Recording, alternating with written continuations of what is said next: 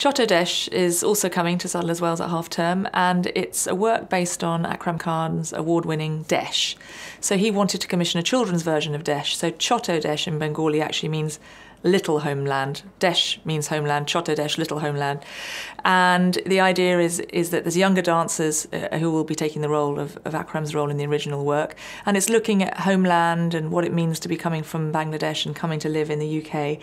And there's a lot of storytelling and visuals and narrative in it, following the same story of going back to Bangladesh, to Desh, to explore some of his family's heritage.